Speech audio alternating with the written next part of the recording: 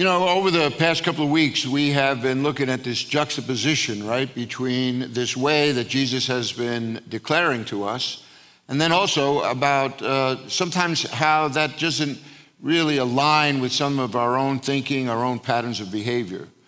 And what Jesus is doing is constantly coming and reminding us again of this way, of this truth, and causing us to kind of reflect a bit and make sure that our lives are walking in harmony with his. So we put together this series called The Verdict, because at the end of each one of these passages, I hope that we walk away thinking a little bit more deeply about what it is that Jesus is calling us to be and to do. Over the past couple of weeks, we've had this opportunity to take a look at a number of passages. Some that saw Jesus in a different light, very forceful, pointing out the hypocrisy of the religious leaders of his day. And then as Jesus leaves that temple and mounts the Mount of Olives, there he is in this tone of deep reflection about what is going to happen. And almost with a very burdened heart, he begins to reveal to them what the days ahead are going to hold in store for his followers. He talks about this great conflict that's going to happen. There's going to be all kinds of deception. There's going to be wars and rumors of wars. There's going to be natural disasters. There's going to come a point where it says that wickedness is so going to increase that the love of many will grow cold. And the bottom line for Jesus is that despite all these things are happening, it's not that the world, it's not that things are falling apart. It's that things are falling into place. Jesus has a plan. It's not a pleasant one. It's going to unfold, and it's going to mean a great deal of discomfort for his followers in this period of time. But it's all working out in real space, in real time. And Jesus is saying all of this is going to culminate in the destruction of the temple and everything that is associated with that. I mean, it's the centerpiece of Jewish life, and now it's going to be gone. All the sacrifices, all of, the feast days, everything where people would come and gather, now it's going to be obliterated. Rome is going to come in AD 70 in the War of Masada, and there's not going to be one stone that's going to lie on top of another. So, having told them that, he gets to the point, it says that you and I need to be ready for those days. We need to be prepared. We need to be vigilant. And then, last week, if you were with us, Jesus almost seems to have stopped and said, okay, listen, let me get very specific here, because I really want you to heed this challenge to be ready. And what he says is, look, of the hour and the day, no one knows, not the angels, not me, the Son, but only the Father. And he begins then to give us reasons why we should take him seriously when he says, I want you to be ready. I want you to be vigilant for these days that are coming, so that you don't fall away, but that you persevere until the end. And it had everything to do with the fact that the Father is the one who has set this date, and so it's going to happen exactly as he has prescribed.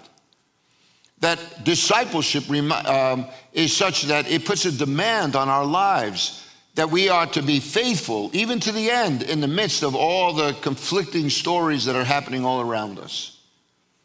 And that your future is going to depend on it, because he ended our time last week by sharing with his disciples about those wise and faithful servants who were busy about his Father's business over against the foolish servant who only had his own agenda, and it was not in concert with his Father's. And there was great loss that came as a result of that. But today, there's another nuance that I want you to capture as we begin to look at this passage. And it has everything to do with the coming of Christ, but dealing with the weight. And I'm not talking weight as in heaviness, but as weight as in time. Like, Jesus uttered these words 2,000 years ago. And if we're not careful, we become exasperated, thinking, oh my gosh, like, why is this happening still? I'd love to turn the page. I'd love for him to come back and all those promises of heaven and restoration and redemption. I'd like that now, please. But we're in this process of waiting. And the world seems to be deteriorating before our very eyes, right? So this idea of wait is what is at the center of this story that Jesus is going to tell. And so I'd like to read that to you. It's found in Matthew chapter 25. And it's the first 13 verses. It says, at that time, the kingdom of heaven will be like 10 virgins who took their lamps and went out to meet the bridegroom. 5 of them were foolish and 5 were wise. The foolish ones took their lamps but did not take any oil with them. The wise, however, took oil in jars along with their lamps. The bridegroom was a long time in coming, and they all became drowsy and fell asleep. At midnight, the cry rang out, "Here's the bridegroom, come out to meet him." And then all the virgins woke up and trimmed their lamps. The foolish one said to the wise, "Give us some of your oil. Our lamps are going out." "No," they replied, "there may not be enough for both us and you. Instead, go to those who sell oil and buy some for yourselves." But while they were on their way to buy the oil, the bridegroom arrived. Virgins who were ready went in with him to the wedding banquet, and the door was shut. Later, the others also came. "Sir," they said, "open the door for us." But he replied, "I tell you the truth, I don't know you. Therefore, keep watch, because you do not know the day or the hour." Jesus ends again with this challenge to make sure that we are watchful, that we are prepared, because it can come suddenly, unexpectedly. But one of the things that I kind of teased out in our Seize the Days that we've had together this past week is the idea that God's time schedule and ours are very different. There's a passage that I refer to in 2 Peter chapter 3, where it says that 1,000 years is like a day to the Lord, and a day could be like 1,000 years, right? 1,000 years like a day could be like 1,000 years. And so you get the sense that God's time is not our time. And it could lead to a great deal of frustration. And isn't that one of the hardest things about sometimes when you're praying and you're seeking God's will, that you have to wait for an answer? I'd rather have a no. Me personally, I'd rather God just turn around and say, "Nope, that's not going to happen." I like it, but I kind of take a deep breath and I just have to go on with my life. But when he says wait, oh man, like how long, when? And suddenly you feel like you're a kid, with parents on vacation, right? Where it's like, are we there yet? Are we there yet? Are we there yet? And so here's this passage now that Jesus tells a story. You know what the problem is sometimes with stories like this? We live in 2023. And you open up a story like this and it just seems like it's foreign to our experience. So if we're going to draw any meaningful conclusions from this text that we're reading, what we're going to have to do is we're going to have to climb this ladder of abstraction so that we can begin to speak about issues that concern us even in the day in which we're living. And so what I'd like to do is just give you a little bit of a framework for the story that is before us. And hopefully you leave a little bit more challenged to live out this walk of faith. We're given this setting. So let me remind you now a little bit about what we have just read. He says here, at that time, the kingdom of heaven will be like 10 virgins. Well, at that time refers to Jesus' second coming. He had just finished talking in all of chapter 23, preparing them for the day that is still to come, making sure that they understand that that day rests in the mind of God, and so it's going to happen, so that we ought to heed the challenge to be ready. But he's saying at that day, right, at that time, and speaking about when he's coming, he's saying, look, you got to make sure that your focus is on the right things. So when that day comes, you're going to be ready. And so he says, let me tell you what this kingdom of heaven really is going to be about. And so he uses this illustration of these 10 virgins, 5 foolish, 5 wise. The word here that's translated for virgin really just refers to a woman who is unmarried but of marriageable age. The equivalent in our day would be kind of maybe like a bridesmaids. My wife informed me when I was going through this sermon that she said, you know, before we got married, I was in 13 weddings. I had 13 dresses. I was the most popular girl in the community with all the high school kids because I was giving them away all these dresses that they needed for proms and stuff. And I quickly reminded her that I kind of saved her from being an old maid, but she didn't really want to hear that. But the idea here is to share that they are all about the happiness of the bride and now this union with the groom. Their whole reason to be there is kind of like bridesmaids in a wedding now. And the support that they give to their friend who is going to be married.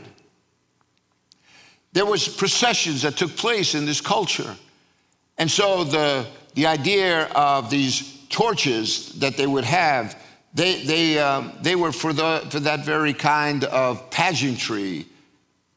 Well, you notice here, though, that they're divided between foolish and wise. Can you remember any other time that you heard that kind of distinction between foolish and wise in the teachings of Jesus leading up to this point? This is the same exact words that he used before. How about this? Remember when Jesus said, wise is the man who builds his house upon a rock, right? Foolish is that man who builds his house upon the sand. He says the one who builds his house on the rock, it says, when the rain falls and the winds blow and the floods rise and beat against his house will stand because it was built on the rock. If you built your house on sand, you were foolish. Because when that rain came down and the floods rose and the winds beat against that house, it was going to leave devastation everywhere. When I ever teach that passage, I always like to ask people, okay, what is the rock that the wise man is building on? And usually the answer, people turn around and they say, well, it's Jesus. I'm like, no. And they're like, what? It's got to be Jesus. And I go, no, it's not. And then they say, oh, well, I know what it is. It's the Word of God. And I go, no, it's not the Word of God either. And they're like, whoa, man, it's not Jesus, it's not the Word. Well, what is it? And I said, well, look at the passage. Jesus says, he who hears these words of mine and puts them into practice is like the wise man who builds his house on a rock. That rock is a rock of obedience. Because the fool was defined by the fool who hears these words but doesn't put them into practice. Why would you be given this wisdom and choose to ignore it? to your own detriment. See, that's what's happening in this passage. There is these handmaidens here now who are to be a part of this whole procession. Their role is to perform a certain function. And so you find here that there are wise maids and foolish ones.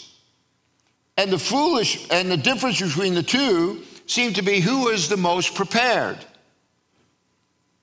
They were assigned the task of meeting the bridegroom with the bride at the proper time, and then in procession, usher them into this great big wedding feast.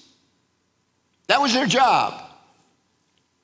But they came unprepared. And so one had oil, the other had none. Now, just so we understand what Jesus is doing with this parable, the idea of this bridegroom, very often in the Old Testament, a bridegroom is frequently pictured as God himself. There are numerous places in the Old Testament where God takes on this role as the bridegroom that comes to his bride, talking about his relationship with his people and the sense of intimacy between the two of them. In fact, Jesus would use that of himself. One day he was arguing with the Pharisees over some of the minor, details of the law. And then Jesus would tell them this parable about this coming wedding feast. And he says, the Pharisees had asked Jesus why, in particular, why his disciples were not washing their hands before they ate. And that it wasn't in keeping with their regulations. And then Jesus said this, he says, how can the guests of the bridegroom mourn while he's with them? The time will come when the bridegroom will be taken from them, and then they will fast. This whole idea of fasting when they're in the presence of the bridegroom, to Jesus seemed inconsistent. What he is saying in this text is that he is that bridegroom. He is the Messiah that now has come to his people. That this was a period of time now where God, through Jesus, was revealing his will and purposes, both in his words and through his actions. And so, notice what happens in the story. It says that the bridegroom was a long time in coming. And everybody became drowsy and fell asleep. It's what happens when you're waiting for a long time. You lose the sense of time. And if you're not careful, you lose your sense of focus, right? And they fall asleep. Both the foolish maidens and the wise ones. Then around midnight, when they least expect it, this cry rings out and they say, hey, the bridegroom is on his way, so come out and let's meet him. It's time to fulfill their function. You got to get lined up. It's like a processional, like when you have weddings. Everybody has to be in their spot. Everybody's assigned a seat. I've done numerous weddings in my 40 years of ministry, and it's always interesting that everybody gets nervous. Where do I stand? What do I do? And I'm like, okay, well, who's got the rings? They had this job. They waited. It was a long time coming, but the time came. And when it did, they weren't ready. At least 5 of them. Interesting thing, though, a lamp back in this day, there are a couple of different words that you could use, but the word that's used for this lamp is not like a lamp that you set on a table, that you light the wick, right, and it illumines the whole room. No, this was a lamp that was more like a torch. You took strips of cloth, and you wrapped them around, and you would dip them in this oil, and you would light it, and you would use it now as this light that you could, obviously here in our text, right? They're carrying this out. And so what do you think the lighting time on one of those little torches were? Like, how long do you think it would stay lit? Some commentators here are saying that the oil, the way the things were wrapped, you'd probably get no more than about 20 minutes out of one of those torches, which is why you had to bring extra oil, because you would have to replenish the fuel so that you would have light. That's why in the story, Jesus is making a point that the wise maidens were the ones that came fully prepared. And I love the way this one commentator, said. He said, think about this. The jars, he said, held oil in which the torch was dipped before lighting. But what good is a torch without a jar of oil? It's as useless as a flashlight without batteries. That's what we're talking about here. Why are you going to go out? You're responsible for bringing the light, and you go out with a flashlight and you don't have any batteries. You are totally unprepared for what you are being asked to do. And so as the story begins to develop, now you begin to see that it's midnight, unexpected. But who's prepared? The ones that brought the oil, right? And the other ones are shown to be foolish. So you just mark it up and say, well, maybe this is just another call to just be ready. But it's not just a call to be ready, because there was a long time before this groom came. People got tired of waiting. They all fell asleep. But there's nothing in the text that seems that anybody's angry about the fact that they fell asleep. It just seems that the point of criticism has to deal with the fact that they weren't ready, they weren't prepared when the time came and they were needed. And so this whole crisis could have been avoided, which is the point. They found themselves now at a loss, but it was a loss of their own doing. That's why in verse 7 of Matthew 25, it says, when all the virgins woke up and they trimmed their lamps. Remember I said it was only a short period of time that those things would stay lit. And the foolish ones then said to the wise, hey, give us some of your oil because our lamps are going out. And the reply was, no, there's not enough for you and us. Instead, go to those who sell oil and buy some for yourselves. Man, that seems a little harsh, don't you think? But if it's true that they only had enough to fulfill their responsibilities, if I gave you oil, I wouldn't have any, and then neither one of us is going to fulfill the role that we were being asked to do. But remember, this whole story isn't just about a wedding. This whole story is about the second coming of Jesus. The whole story is set about the kingdom of heaven. And it's likened using the metaphor of a wedding and its whole procession. But what we're really talking about is the coming of Christ, when he comes again, that seems to be delayed. And everyone's getting tired. But when the time came, the wise ones were the ones who seemed to be prepared. And now they are not the ones who are having to deal, with the consequence here. Notice the foolish ones here, they were not only not in a position to fulfill their role, they couldn't put into practice their task. So they were superfluous. Like, what are you doing here then? And think about this. In a sense, they were pretending to be something that they were not. They were acting like they were part of this wedding processional, but their actions were saying, I don't really take it that seriously because I'm not even adding anything to this festivity. And so, why do you think he's saying to them, why do you think in the story it says, no, there may not be enough? Seems to be pretty hard-nosed, right?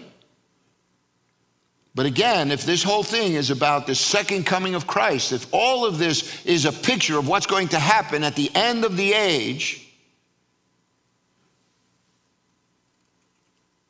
then maybe what's being reflected here is that somebody else cannot provide for you what you need to be bringing. Somebody else is not going to bail you out. You have to make preparation for yourself.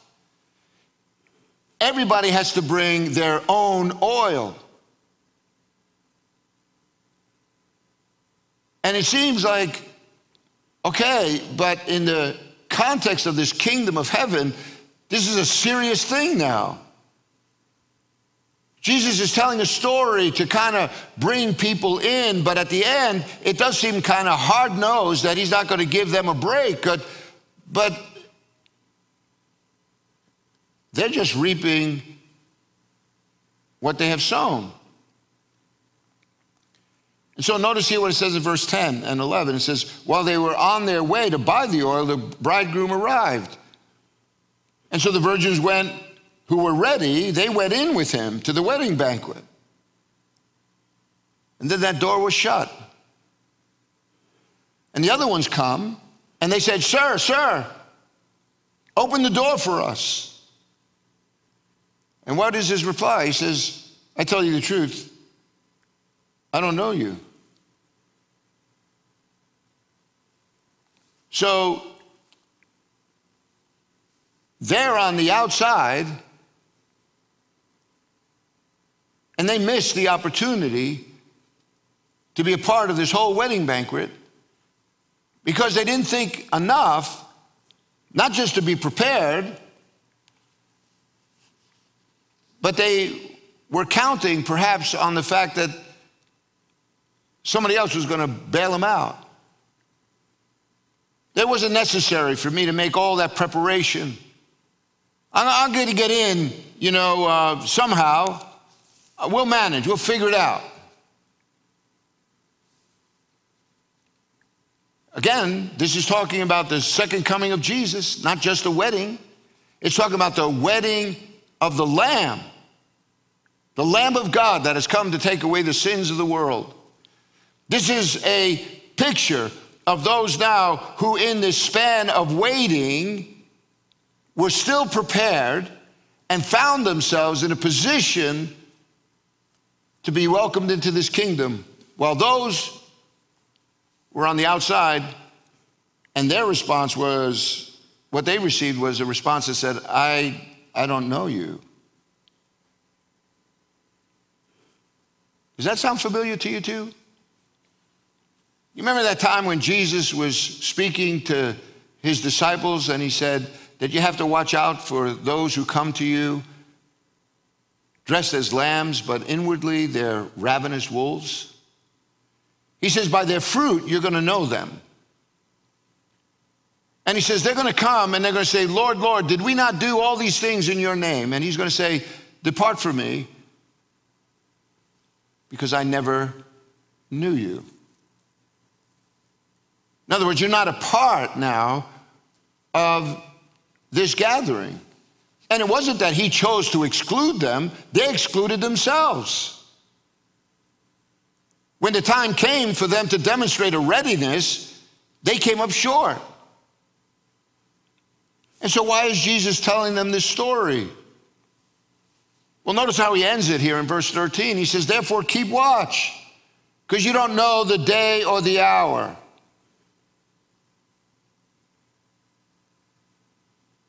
So it's how do you deal with weight? How do you deal with the fact that it's not happening as quickly as you would like? People could lose interest. And as a result, we just stop trying.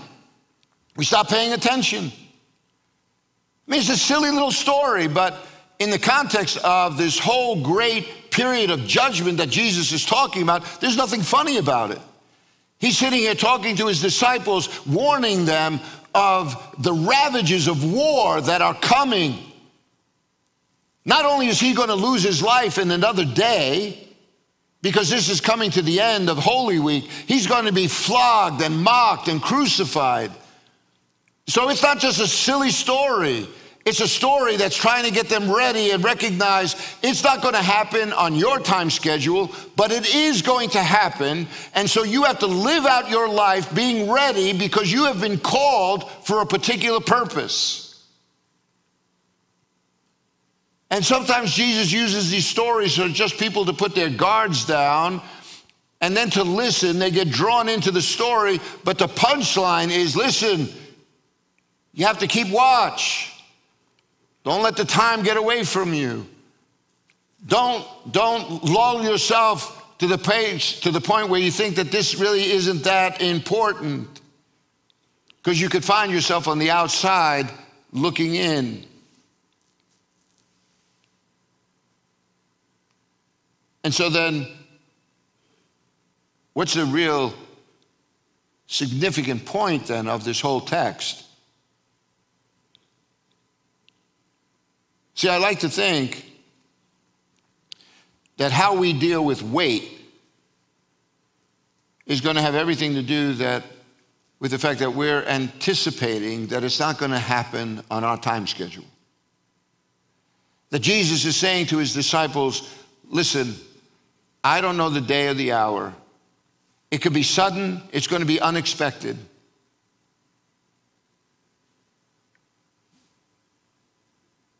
Don't allow yourself to think that it's not coming, though. Because remember, he just used the example of Noah. In the previous couple of verses, he talked about how in the days of Noah it was the same thing. People, they weren't prepared either, but when it started raining, I think it got their attention. So here's a coming day of great despair. And he's using the story to say, are you anticipating? Are you keeping your mind open to remembering why you're here? Those foolish handmaidens, they forgot what they were really there for. How about you and me? Because this is a story about being ready for the coming of Jesus. And it may not be happening as quickly as we want, but if we're anticipating it, the other side of that is, are you remembering then why you're here? Because there's 1,001 distractions. It could come from work or relationship issues. There's a number of ways in which you could just play these mind games with yourself.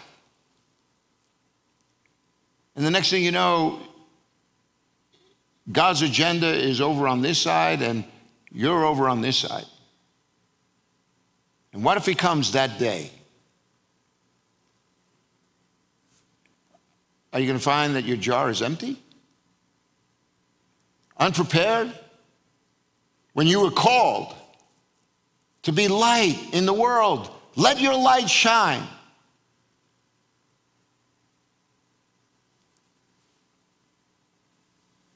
So we live every day with this sense of anticipation that today could be the day that Jesus comes back. But we also live each day with the recognition that we are being called to fulfill this mandate that God has put on our life.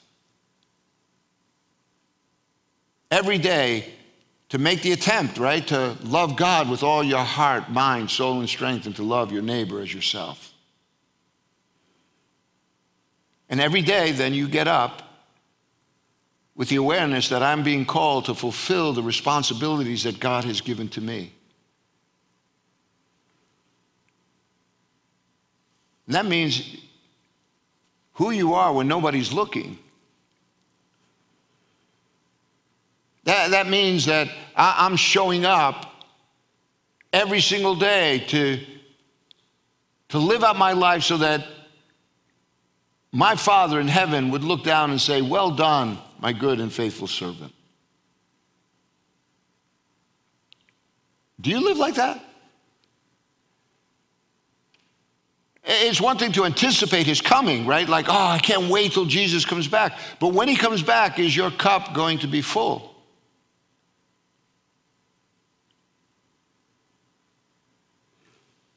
Because notice the severe judgment, they're not in, they're out. Jesus basically is saying that your actions demonstrated that you really didn't want to be a part of this family.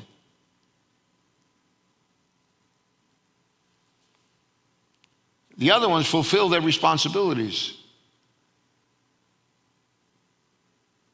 And they were invited to the party. You see, I read this story, and I just imagine sitting in an open field, and Jesus is just teaching his disciples privately, getting them ready for what is going to be a horrendous couple of days. You do recall, right? They're going to be in hiding. They're going to be afraid. Some of them are going to deny him. They're all going to scatter.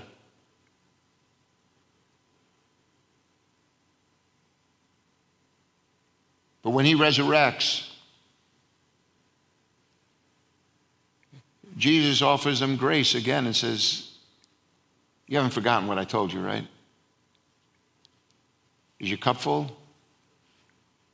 You remember why I called you? Are you aware of the purpose that I have given to you in this world?"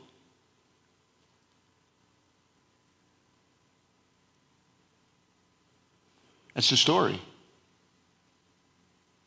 That's going to be your story.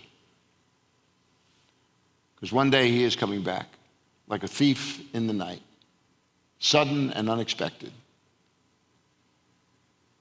May he find you with your cup full.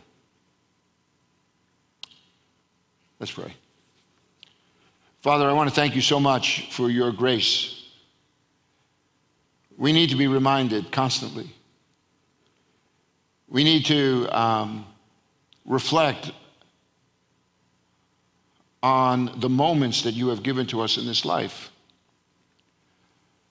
Opportunities, Lord, to let our light shine, that men may see our good work and glorify you, our Father in heaven. Moments to choose your will. Opportunities to do good. Opportunities to forgive and be forgiven. I pray, Father, that this hope that we have, that one day we will be with you, that all of this life as we know it will one day be redeemed, that the brokenness that is within us and in the world around us will one day be healed. No more sorrow, no more death, no more tears. And that hope that lies within us would be enough for us to anticipate that day, to fulfill our responsibilities each and every day, and to wait with endurance for that day when we will see you face to face. And I pray this in Jesus' name. Amen.